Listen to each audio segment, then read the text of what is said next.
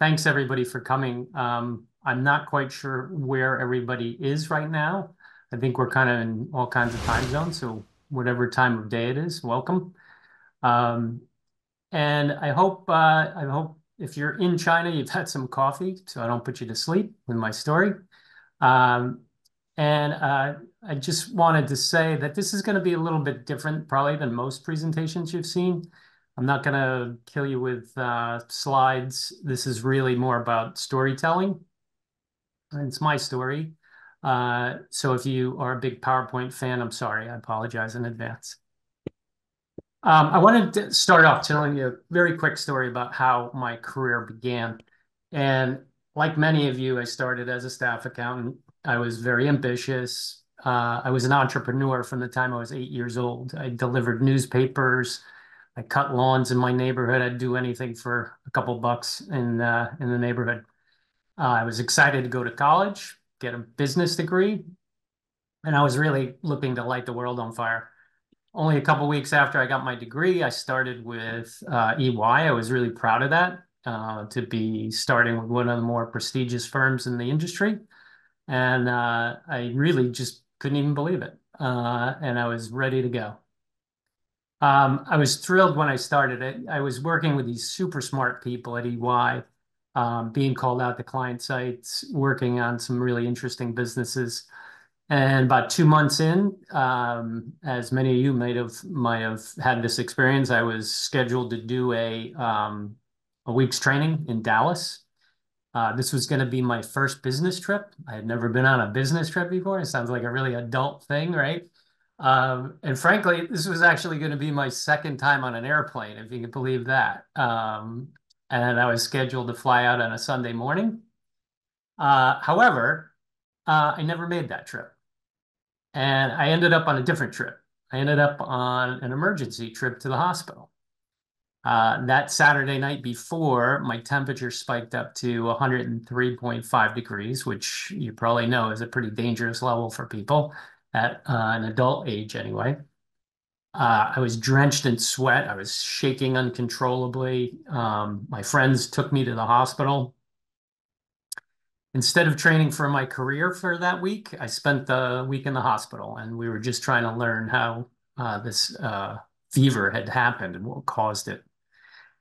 That was not how I envisioned starting my career, I have to say. I spent the week worrying about what people would have thought of me. Was I going to lose my job? Had I made a mistake taking on this job? Did I even belong here? And frankly, what was going to happen to me next from a health perspective? And really, I mean, these were heavy questions for a young, ambitious guy who had only logged 8 weeks into what would be a nearly 40-year career of success, obstacles, challenges. I learned early on that challenges and obstacles were going to be a constant in my life. So I'm sharing this story with you, hopefully to inspire you to think differently about limitations and to challenge yourself to achieve things that you never thought possible. To be clear, it took me decades to fully understand and appreciate these lessons that I've learned, and I hope by sharing them a few of those with you today, you'd be able to use them in your careers and your life journey. It's my personal story. Um, it's not meant to cast me as some superhero or some extraordinary person. I haven't climbed Mount Everest. I'm probably like a lot of you, just trying to be the best person I can be. So what I'd like to do is start with what I call the tale of two resumes. And to set the stage, I want to show you and if I apologize if I don't do this right. I'm going to try to share my screen here. Hold on 1 second.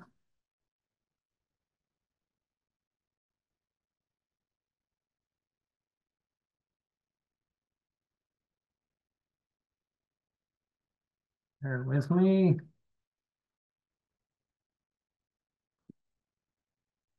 So here's a quick snapshot of 40 years. And as you can see, it's a pretty good progression.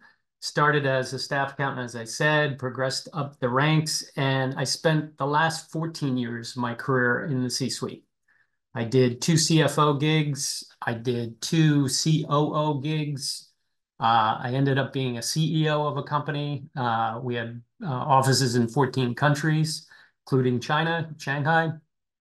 and I'm currently an executive coach. So it's been a really, really great ride. Along the way, I got married to my wife, Claudia. We've been married for 37 years. We have three adult kids. We've got one grandchild, quick shot of the family here. And I got another grandchild on the way.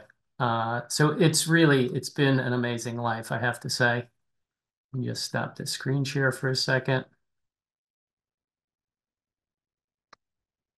and come back to you. Um, so now what I want to do is I should have probably just left that up. I'm going to show you a different resume. And this is a resume that was built alongside of my career resume. It was one that, frankly, I was not looking to have, um, and uh, and not one I would wish on anybody, frankly.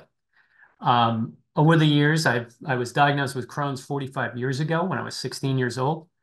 Um, I've had 66 surgeries, procedures that required anesthesia. Some of the more significant ones, 5 resections where I had 12 feet of my intestines removed. And just for context, the human body has 15 small bowel, and I've only got about 3 left. It's really not enough, I'll tell you. I've had 2 colostomy surgeries, 2 kidney surgeries, and just for fun, I've had about 40 colonoscopies along the years. So tons of fun. Currently, I have Crohn's. It's something I deal with every day. I have a condition called short gut syndrome.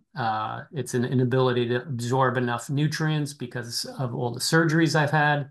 I have chronic kidney disease from I produced tons and tons of kidney stones, and I've had surgeries, and that's all due to the alterations that has been done to my anatomy.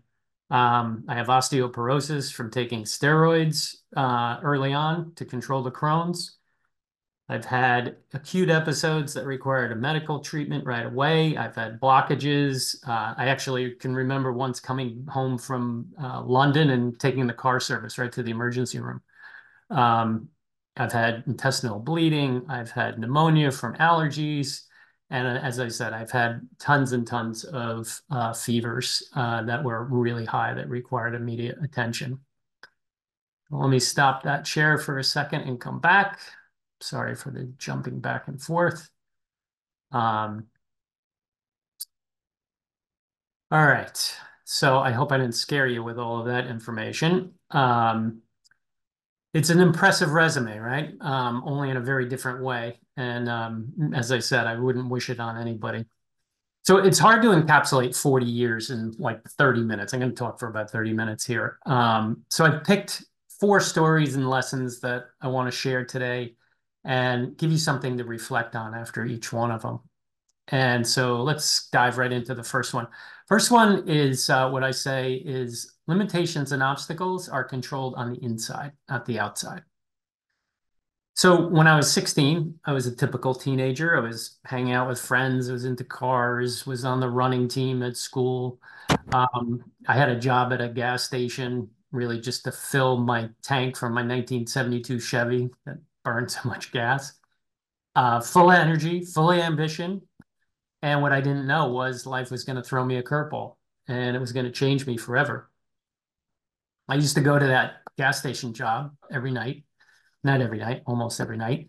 I'd work till about 9 p.m. The nights were really dark and cold. The only thing that really cut the night was those neon lights above the gas pumps and barely drinkable coffee on the inside of the office, those old coffee machines.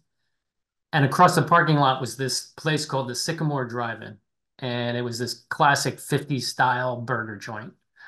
And due to its proximity, I could run over there and grab dinner while I was on my shift. And the Sycamore made these incredible smash burgers, if you know what a smash burger is. And they'd load them up with everything you can think of, pile them up, and they called it the Sycamore Dagwood Burger. And these were a absolutely magnificent, greasy creation that would make any 16-year-old boy smile, I have to tell you. Devouring one of those on a cold February night made everything right in the world until it didn't. About 30 minutes after I'd have one of these, I'd find myself doubled over in pain. I'd be suffering for the rest of the night and just dying to get home, comfort in my bed. And over time, the consequences of these late night indulgences started to really take their toll on me. I had increasing pain, fatigue. I convinced myself that I was killing myself with Dagwood burgers. I was falling behind at school. I had to stop working at that job. All I could do was to get through a day at school, and I would come home and sleep the rest of the day. I was losing weight, really wasn't eating. And what I realized is I wasn't being killed by Dagwood burgers, obviously, but my immune system it was attacking me and causing severe inflammation in my intestines. So I ended up at Yale New Haven Hospital, and that's where they diagnosed me with Crohn's. And it's a debilitating disease. It was relatively unknown at the time, no known cure, uh, and no known cause. But what they did know is I'd have it for the rest of my life.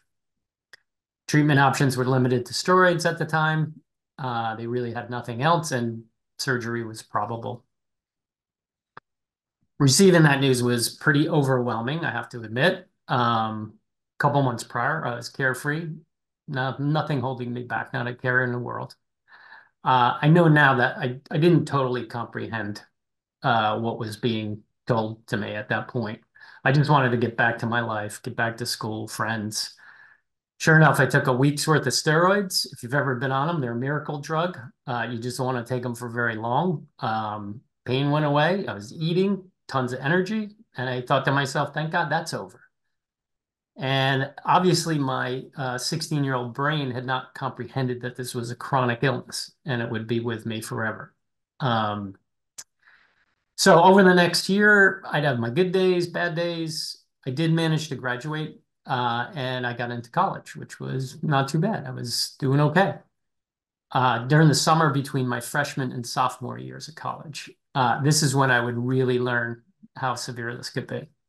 Scans showed that inflammation had done its damage, and I was out of options and had to have surgery to remove the sections that were damaged. This was before laparoscopic, so they would have to do about a 12 to 14-inch midline abdominal incision. This is not an easy surgery by any stretch of the imagination. But while I was recovering in the hospital, I had one of the most profound events of my life, I have to say. I wasn't visited by an angel. This wasn't some near-death experience in a bright light. So that's not what we're talking about here. It was really more of like a regular day of pain meds, just trying to walk a few steps to the nurse's station and just trying to recover. I was being cared for by this really wise old nurse. I was having a tough day, I was exhausted from the surgery, a lot of pain. Um, and this nurse, she looked me straight in the eye and with a very calm but forceful voice, she said something to me that I never forgot. And it changed my entire view in life to this day. She said to me, don't you ever use this as an excuse and don't ever let it stop you. I have to say, I was a bit stunned when she said this to me. I was thinking, really? Is this what I need to hear? All I'm trying to do is walk a couple of steps and get out of bed. I don't even think I responded to her in hindsight. But these words, this mantra, it never left me. And over 40 years later, I remember that moment like it was yesterday. This was a seemingly benign conversation we were having, and it produced the most prophetic and impactful piece of wisdom that would guide me through every difficult time in my life. The power of those words and the impact on me, they evolved over time. So obviously it wasn't like some lightning bolt hit me. But over the course of time, as I'd keep getting jabbed and a couple uppercuts from this illness that would sting me or knock me down on the mat, that's when it evolved and I started to realize how impactful it was. And what I learned is this. Although many of the challenges we face are limitations, they're thrust upon us from the outside, the impact that they have on us is completely controlled on the inside. You're not judged by the number of times you get knocked down. You judge by how many times you get up and how you respond to getting up. Sometimes you may have to make adjustments, different approaches. Sometimes you have to get creative and you got to do a workaround. But it's our overall attitude towards those challenges that creates the ultimate outcome. I thought this was incredibly summed up in a quote by Viktor Frankl, and most of you will know he was a Holocaust survivor. And he said this, when we no longer are able to change a situation, we're challenged to change ourselves. Couldn't be more true. Couldn't change the fact that I had this disease. It wasn't something I did that caused it, but it could change the way I would deal with it. And this is applicable to so many things in our lives and our careers. We face challenges and obstacles every day. I'm sure you probably had some today. They can be trivial, they can be very profound. Yet we always have a choice in how we're going to respond to that. That's something no one can take away from us. And that response, that can either bury you or it can lift you to heights you never thought possible. I had a choice. I could have blamed the world for this illness. I could have felt sorry for myself or just curled up in a ball in the corner and let life pass me by. And trust me, I had moments for all of those emotions, every one of them. But I kept coming back to those words and the realization I always had a choice to pick path I wanted to take, might hit some roadblocks, might hit some detours, but ultimately I would experience the journey fully, no matter which way it led me. Let me just see if I can pop up this next slide for you without too much problem.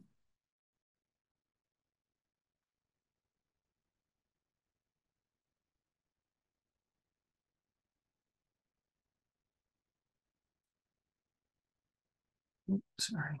So I just wanted to give you a couple of questions to reflect on after hearing this story. Um, and those are, when you're approaching a challenge, do you approach it with excuses and blame or ownership and creativity? This is where we can really change the dynamic because things can be thrust upon us. Not everything is, but sometimes it is. And if we can take ownership that it's our situation and be creative about it, we can respond appropriately. Can you change the situation you're in? Sometimes you can. Sometimes situations are coming from the inside. We're creating the situation. Maybe we could change it. But if not, how can you choose to address it? And finally, are you operating reactively when something's coming at you? Or are you proactively attacking it from the inside out? If something's hitting you, are you being creative? Are you taking ownership of it? A few things to think about. You stop this share for a second. We'll go on to lesson 2. Bear with me. All right, lesson 2. This one I like to call, are you playing to win or not to lose? So one of my most defining times in my career was when I was working for Hyperion. And if I believe it's all finance folks on the call, some of you may be using Hyperion today to do your consolidations. It's the same Hyperion. Um, I started at Hyperion as an accounting manager. As soon as I started, I was paired up with this director of corporate development. I was providing financial support for the back end of some of the acquisitions and partnerships we were doing. It was pretty good work. I liked it. I think I did a pretty good job at it. I was only on the job for 6 months when that director of corporate development, he quit. And a few weeks passed, and there was this knock on my door, and it would turn out to be this career-defining moment for me. The CFO stood at my door and said, Jim, who was the CEO at the time, Jim and I would like you to take this corporate development job, the director of corporate development. And I have to say, it totally caught me off guard. I didn't see this coming. I was just an accounting manager who had just started. Um, I'd only been on the job for 6 months. Even worse, I'd only been in the software industry for 6 months. I never worked out of a finance job before. I thought maybe she knocked on the wrong door. I don't know. But I wasn't expecting that to happen.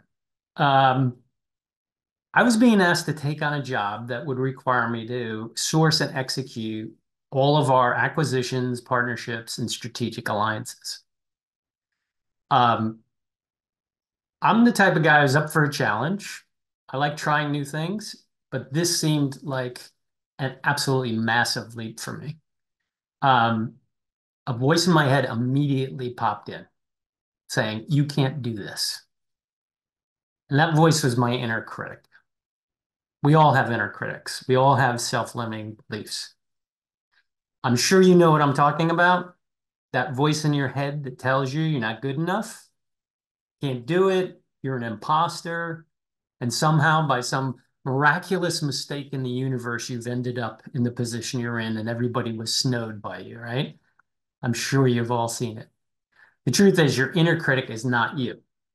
And it certainly tries to take over your brain, tries to control your thinking, but allowing that inner critic too much space can totally sap our energy.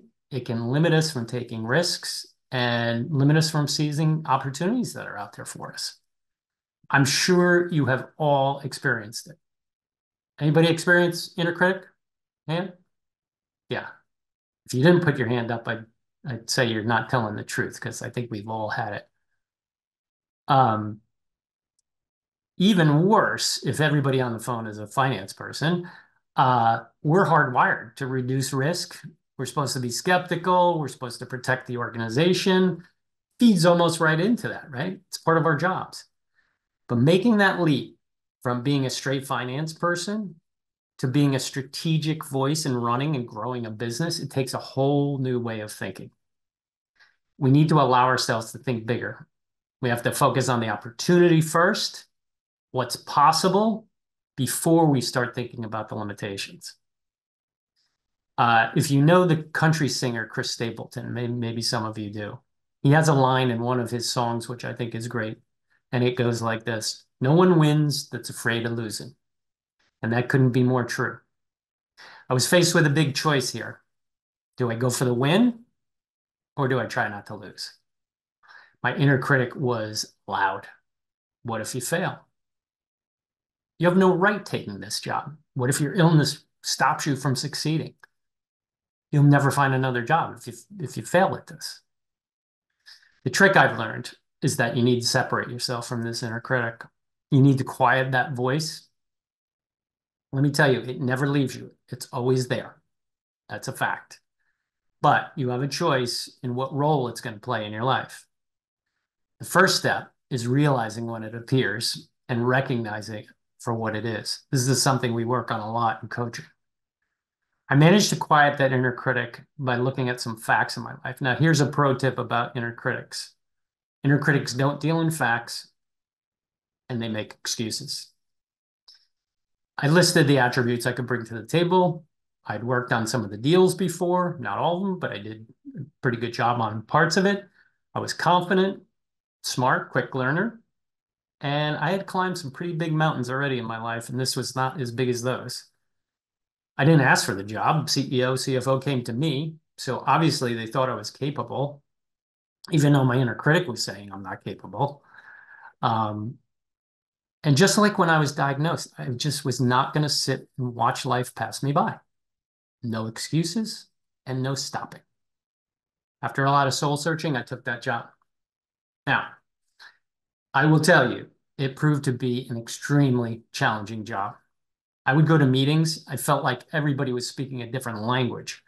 I'd run back to my desk. I'd look up technical terms related to the software business. I'd try to understand what people were talking about. My inner critic appeared so many times in that job. Pop in. I told you, can't do it. But I kept pushing it aside and I kept going. And in the end, that was the most pivotal job ever. It gave me such incredible confidence. I was thinking, if I could do this, I could do anything. And it broadened and completely changed my perspective and skill set. I learned all aspects of the business, from sales and marketing to R&D to customer service, legal, you name it. I had to touch every bit of that business, far beyond what I had ever done before. And I truly believe that that job was what set me on the path to eventually become a CEO. And I hate to think what would have happened if I had listened to that inner critic and passed up that opportunity. So that's lesson number two. Let me stop 1 second and put up my slide here.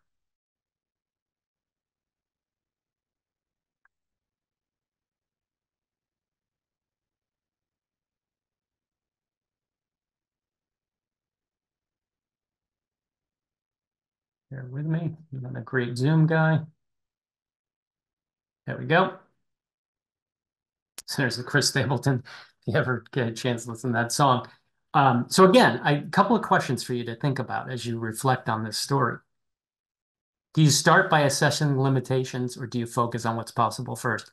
I will tell you, I was guilty of this early in my career, immediately going to, okay, what could go wrong here versus what could go right? Are you playing it safe or are you going for that win? This is a lesson that has really transformed me because it's easy to think, okay, take the safe route, make sure you don't lose, but ultimately going for the win, that's how you really propel yourself forward. And that inner critic, does it control you or do you control that inner critic? How loud is that voice of the inner critic? And can you tame it down? We'll share these slides. So if you, I see some people taking some pictures and things. So um, anyway, that was lesson two. Okay, let's move on. All right, lesson three, we're getting there. Everybody still with me? All right. See Donald shaking his head over there. It's good. All right. This one is actually kind of straightforward. You may have heard this one before, but asking for help is a strength. It's not a weakness. Sometimes it's a lot harder to ask for help. I've always been this fiercely independent person. My self-reliance, desire to conquer things on my own, they're both positive traits, but they also can be really limiting and pretty dangerous, actually, as I found out. As leaders, we can fall into this trap. We think we should know all the answers. Our ego believes that asking for help will expose us, when in fact, it's a necessary skill. It'll enhance and broaden our reach. So one fall morning, I was at work. I wasn't feeling particularly well, but as I'd done many times, I ignored it, kept working. What I didn't realize was I was bleeding internally. I nearly passed out on the bathroom floor. I struggled back to my desk. My heart was pounding. I was struggling to breathe. I was in a cold sweat. I literally sat there for a couple of minutes just trying to get my composure. And as I'm sitting there, my rational brain is saying to me, you need to get to a hospital. My irrational brain on the other side is saying, you need to drive yourself to the hospital. Thankfully, I never made it to my car. Actually, one of my coworkers found me at the bottom of a stairwell. I had to stop to catch my breath, and they drove me to the hospital. I had no idea how serious this had become until I saw a panic look on a nurse. The phone rang, my blood test came back, and she stood up and looked at me. I was on a gurney outside of the nurse's station. She said, "You lost 50% of your blood." They immediately started transfusions. They rushed me into surgery to stop the bleeding. Now, looking back on this, what a stupid, stupid thing to do and dangerous. I mean, looking back on it, it's kind of embarrassing, actually, when I think about it. I didn't want anyone to know what was going on. I was really embarrassed. I didn't want a big commotion. But this selfish behavior, it could have resulted in a disaster. I could have hurt myself. Worse, I could have gotten into an accident on the way to the hospital trying to drive myself and hurt somebody else. But in hindsight, what I learned was this ability to ask for help, it really is a strength. It's not a weakness. Frankly, it's harder to ask for help than not. And when I put this in the context of a work setting, it drives home the point that when our actions are driven by vanity or ego, we run the risk of doing damage to ourselves, to the business, to the people around us. As leaders, we really need to be sure that when we're looking at a situation, we're not allowing our ego to make those decisions. Leaders think we should have all the answers. We should be able to handle any situation that's thrown at us. But in reality, the higher up you go is something I've learned. You need more help. You need more support and more guidance. It's all the stuff you need to handle what is increased responsibility, increased pressure, increased demands. We need to be humble and ground that decision making in the overall objective, not just what's in it for us, but the desired outcome. What do we need to do? What's best for our teams? Maybe our family, maybe your organization. It's hugely important you don't let vanity or your ego drive those decisions. So let me pop my screen up again, see if I'm getting any better at this.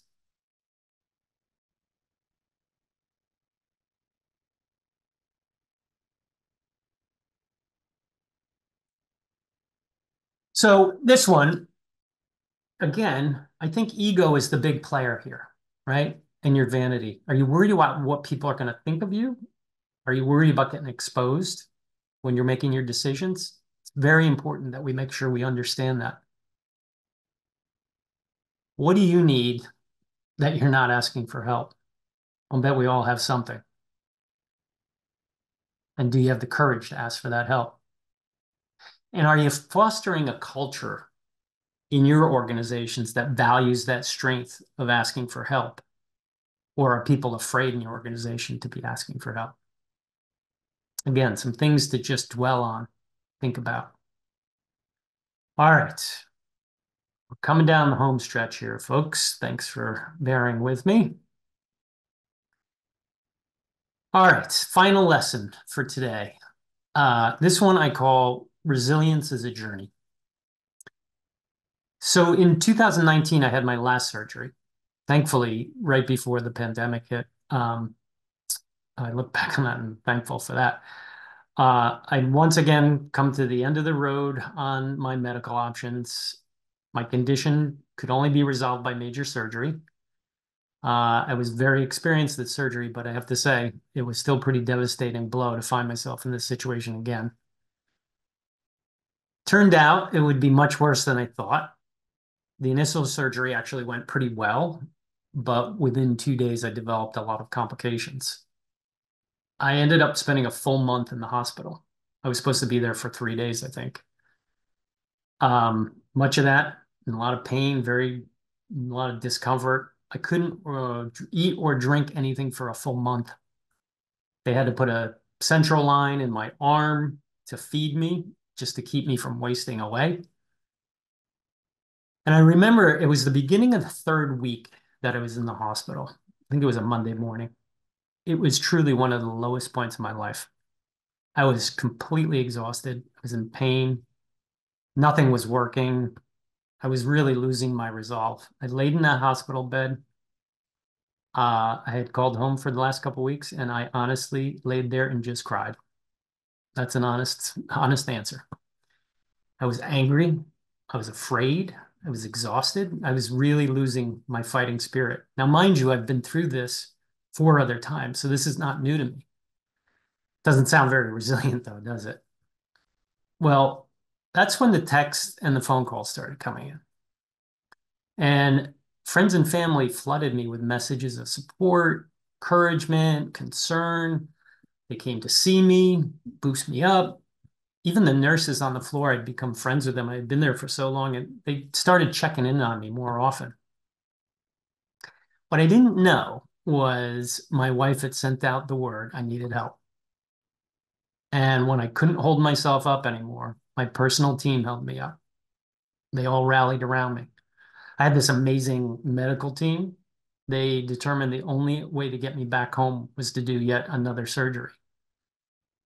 Now, I left that hospital 1 month to the day that I went in. And 8 weeks later, I was back at work. I ended up taking on another CFO job. We ended up doing 12 acquisitions in 18 months. It was chaos. And we created an entire e-commerce division within the business we were in. We ended up selling that to Omnicom for nearly $1 billion. On top of that, 6 months after leaving the hospital, I started to run. Like I said, I was a runner in high school, but really hadn't run much since that point. And I just started running and I'm kind of like Forrest Gump. I never stopped. I've actually logged 2,600 miles of running since my surgery. I could probably have run from New York to California by now. Not only that, but I'm running at speeds that are same times as people about 20 years younger than me. If anybody had told me that I would end up at this point and my health would be better than it was probably 30 years ago, and I'd be running 2,600 miles, I would have never believed it. And there's a lesson in that. Sometimes it's just not your time. This happens to be my time, I guess. I'm doing pretty well. It's not how many times you get knocked down, it's how many times you get back up. Now, resilience, sometimes people mistakenly take resilience as a one-dimensional thing. If you're resilient, you get knocked down, you continue to get up, even in the face of dire circumstances. But in reality, getting back up, that's the end result of a resilience journey. It starts with a mindset. Don't use excuses. Don't let it stop you. But you need to own your own situation. Remember, you ultimately have that choice to decide how to approach the challenge. You need to know when to grind it out and when to protect yourself. Sometimes resilience requires you to put your head down and just push through whatever's in front of you. I'm sure everybody's had those 3 a.m. nights where they're pushing through work, and sometimes it's hard, sometimes it's painful. But equally as important is there are times when I'm going to use a boxing analogy, you have to put those gloves up. You have to protect yourself. You have to give yourself that enough time to regroup and figure out how you're going to get through what's in front of you. Sometimes you just can't power through it. You need a support team. That's a team you would do anything for, and they would do anything for you. You have to cultivate that, though. What you put into those relationships is what you're going to get back out of them. Don't expect people to rush in and help if they don't know that you would do the same thing for them.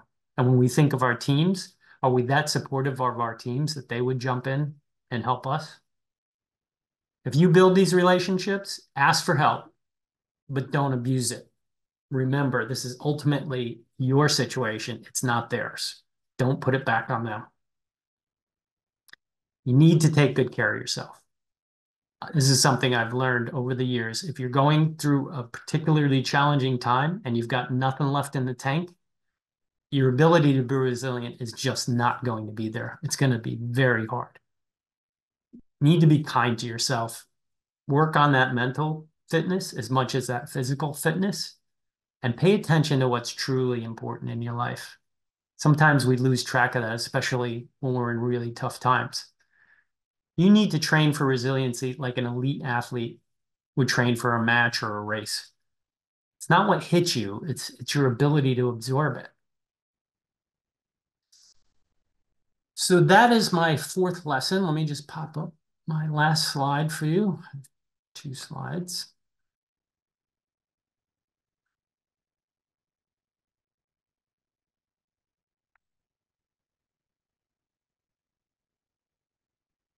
So I just wanted to share, this was a quick shot of me running. This is a 5-mile race that I did a couple of years ago. There were 3,300 people in this race, and I beat about 2,500 of them. Not bad for a 60-year-old guy. Um, and this has been something that's really helped with my mental fitness as well as physical, obviously. So lesson 4, how do we build these resilient teams, right?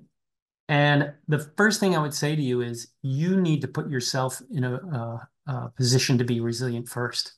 If you as a leader are not resilient, do not expect your team to be, because they won't be. And you need to demonstrate it by example. How you approach a problem, how you choose to respond to that challenge, how you rebound, they'll all watch that. You need to foster that culture of support. Make it part of the DNA of your team. They're there for each other. Everybody will jump in if somebody else needs it. And you need to foster that culture of positivity. Positivity is probably one of the best ways to keep a resilient team. If you're always negative, if your team's always negative, it will drain you. And then you'll be in that position where you've got nothing in the tank. Celebrate those accomplishments. Again, be positive. Have some fun. My God, work's too tough to not have a little bit of fun. Show appreciation a lot. Don't be afraid. Some people are afraid if they show appreciation, then people want more. Don't worry about it. Somebody does a good job, appreciate it. Support your team, support their efforts to get their mental fitness and their physical fitness in good shape. And all of this is you're going to create this reserve that when you're tested, when that final time comes, when something really hits that team, they'll have the reserves, they'll know they're supported, and they'll be able to overcome whatever it is that comes their way. Just stop sharing again. Hope I haven't bored you too much with these. Anyway, so those are my 4 lessons. I wanted to just thank everybody for listening. I hope it's been helpful. Again, this is kind of a experiment, sharing such a personal story. But what I'd like to do is just close up with a quote. And this is actually my own quote, but the strength of the human spirit, it's only known when it's tested. And I want you to know you're far more capable, far more resilient than you think you are. I think I have some authority to say this. The challenges, limitations, obstacles, we face them every day. They're opportunities to reveal that strength, that true strength. Thank you all again. Really appreciate listening. And I think we've got 15 or 20 minutes to do some questions. Well, before the questions, Kevin, I just wanted to say thank you for an amazing presentation and sharing your very personal story with us. Well, thank you. Appreciate the invite. Yeah, this is David here. I would say the same thing, and I assume that that's the purpose why we've had the honor of having you here. Myself, and I'm sure others are going through some very challenging times, a lot of self-doubt, et cetera, et cetera. And I'll be very frank, everything you've told us is of great importance and great value to me. So thank you Great. thanks. Nothing could make me happier than to hear that. No, that's true. Big help. Big help. Thank you. Great. Yeah, that's one of the reasons I wanted to bring Kevin on. I've known him now for almost 20 years and just super excited that you see these people in your life that you work with and you think they're just successful people in large companies living in the US, and then all of a sudden you realize you find out their struggles and you say, holy smoke, this is gonna this has got so many lessons into what we're all trying to do with our own businesses and our own challenges. So yeah, absolutely. Thank you, Kevin, for this. No, you're welcome. And I think you hit on a point. I mean, this is why you can't allow that inner critic to take you over, because frankly, you're probably doing as good as the guy next to you or the one that you think is doing so well, right? You never know. You never know what's going on behind the scenes. I always say that about businesses, like, well, you guys work in multiple businesses, but anybody that's worked in multiple businesses, you realize every business is screwed up, right? When you walk in, everybody's got their problems, everybody's got their challenges. You think everybody thinks, well, Apple is a great company, right? I'll bet you $10 we go into Apple, we'll find a bunch of craziness and some real big challenges to deal with. So you can't let it overwhelm you, that negative voice. Hey, Kevin, very impactful, motivating, and inspiring story. Absolutely. Thank you.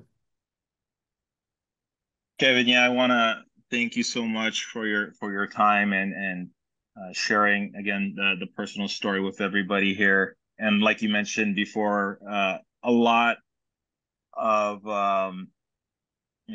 people can relate as far as the imposter syndrome and inner voice thing, especially with the industry that we work in, where a lot, being a financial person or an accounting person tends to drive a lot of introverted people and reserved people, which is why I'd like to ask, you know, did you find yourself? I mean, obviously, you had your health challenges to constantly remind you and push yourself, but were there any other things or exercises or go-tos that you would do to kind of, shut down that inner voice or help you, get out of the imposter syndrome mindset? Yeah. Well, I mean, first of all, like I mentioned, that inner critic never goes away. And that's something you can work on for a long period of time. But the one thing that I always did was I always looked for an opportunity to do something beyond what I was doing. And that Hyperion job, while that was brought to me, um, I always liked a new challenge. And frankly, if there's anybody in finance that is looking to expand, beyond finance, I would say that to me, the biggest piece of advice I could give you is get involved in sales. And I don't mean be a salesperson because you're probably got a day job, but get as close to the sales organization as you can. Go out on some sales calls, get friendly with some salesperson and go out on sales calls. Understand, I think when you're in finance, you're a little bit insular sometimes. You're on the inside looking out and getting that view of the customer and what they're thinking and understanding what you sell. I had a CFO working for me before I stopped doing my CFO job. And one of the objectives I put for him was to be able to do a sales pitch for me. He had to sell me the product that the company was doing. And you would be amazed at how much that will, one, it'll expand your perspective. And two, it will put you in a different light with all the people dealing with you because you'll understand the other side. You get so many people in businesses and they're like, oh, the salespeople get everything and they get all the commissions and they get the trips and they get this and that. Try being a sales guy. You're selling your own business now, but it's not that easy. And understanding that customer, that's when you start elevating yourself to a more of a strategic thinker. Don't be Thank you. afraid. Don't be afraid to try. Those are easy ones. Get friendly with a sales guy and go out on a sales call. It's not too hard. Kevin, how do you look through or manage through uncertainty?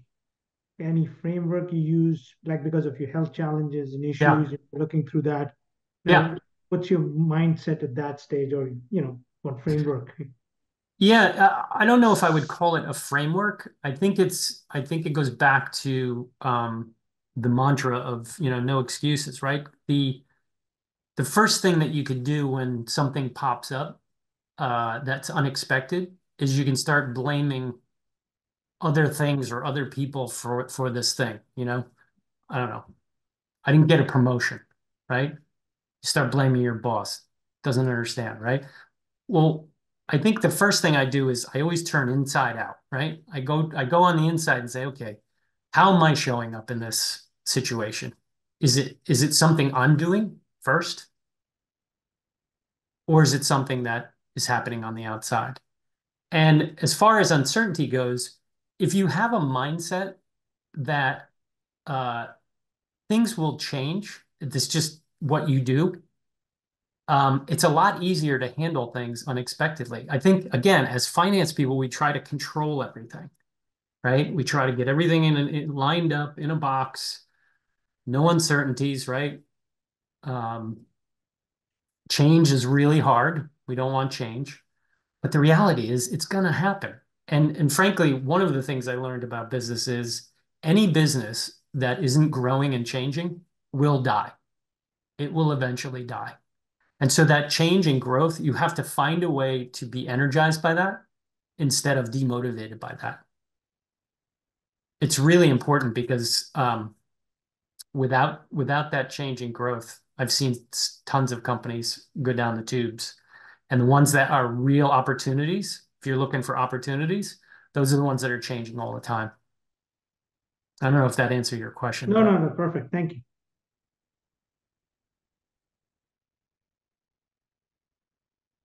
Yeah.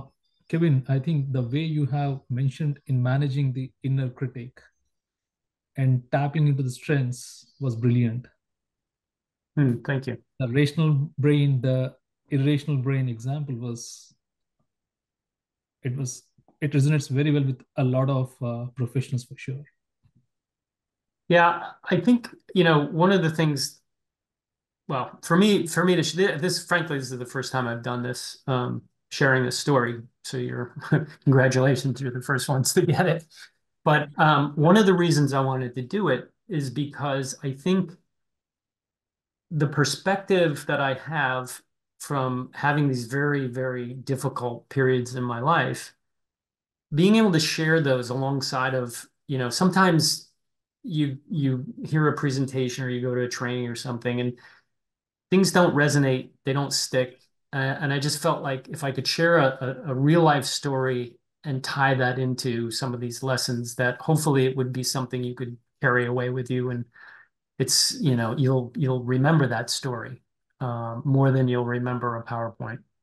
I don't know. I hope that's the way it goes, but that's what my thinking was. And frankly, after 40 years of going through a lot of really tough stuff, it'd be really great for me to be able to use that and help some people out. So that's another reason I'm doing it. Yeah. Yeah, hi, Kevin. This is Shivraj from New York. Once again, you're sharing personal stories and the intent with which you have shared is just amazing. I mean, it shows your indomitable spirit with which you want to share that so it resonates with people. And this day and age, in our society, especially in America, this is always hidden. And so many of the CEOs as well, because many of them are going through their own trials and tribulations, if you will. But it takes a lot of courage and boldness come out and share these kind of things. And so kudos to you for having done so. And just one thing that I would like to know, apart from this aspect of your, indomitable spirit or courage to keep pushing forward, what was something else that truly mattered that kept you going? Because there's always what you call what matters most or what Yeah, counts. yeah. And what was that intrinsic thing? And feel free to share it, or if it's personal, it's okay as well. But I just wanted No, to no, know because I have been through some of those kind of challenges myself, but there was something that kept me going, and I was just wondering if it was the same as mine. yeah. Well, look, I'm an open book, right? I wouldn't be here if I wasn't. So I'm happy to answer a question like that. Um, Pinpointing that what you're describing is very difficult. Um, I don't know, I've always had a bit of a drive in me. My family is extremely important to me. Um, uh, and making sure I was there for them and showing up for them. That certainly is a driver for me. Um, Now, if I wanted to just take the easy route and frankly, like I said, curl up in a ball in the corner, I mean, I wouldn't have a family, frankly. And I feel like I've done a pretty good job of supporting them and that's incredibly important for me. I I've always wanted to succeed. And frankly, when I first started this journey, I didn't want anybody to know what was going on with me. And so I think I tried even harder um, to counteract that. And when I said you have to invest in your support network, like at work, the one thing I always felt like I had to do more when I was in good shape, right? When I wasn't sick, because I knew that there were going to be these times I'd have to lean on people. And so I'd put in the extra effort when I was good, knowing full well that, you know, inevitably I was going to get hit somewhere along the line. I mean, I had two different instances where I was out on disability for 6 weeks at a time, just crashed and really had to take a break. That was kind of my analogy of putting those gloves up. Sometimes you just have to do it. But Yeah. I think, you know, it was building those reserves, building that credibility. You know, one thing I would say, and this is kind of, you know, it's kind of funny, people that know, you know, would know me and you know of my illness, you know, they'd say, "So how you doing?" And the reality is they don't want to know how you're doing. You know, other than people like really close to Right. you, they don't want to Right. know. They're doing that because they're being polite, right? Light. Yes. And so if I answered that with, well, you know, I'm tired, and you know, you you're not these people, they're not gonna want to stay around you for very long, right? Right. Right. So this whole concept of you can't put it on them, right? Right.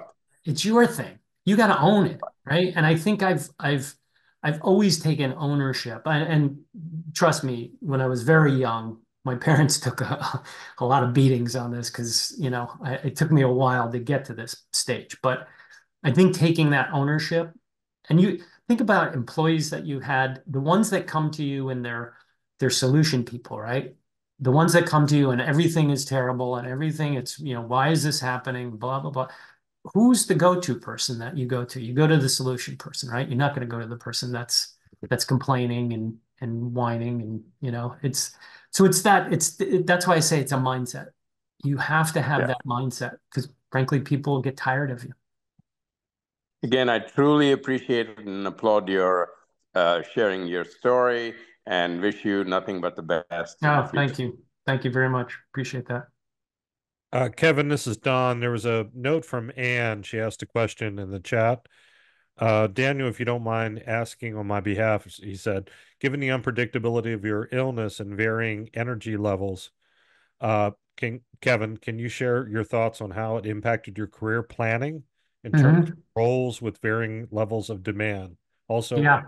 any tips on how you improved your ability to ask for help given a level of independence you may be used to? That's a great question.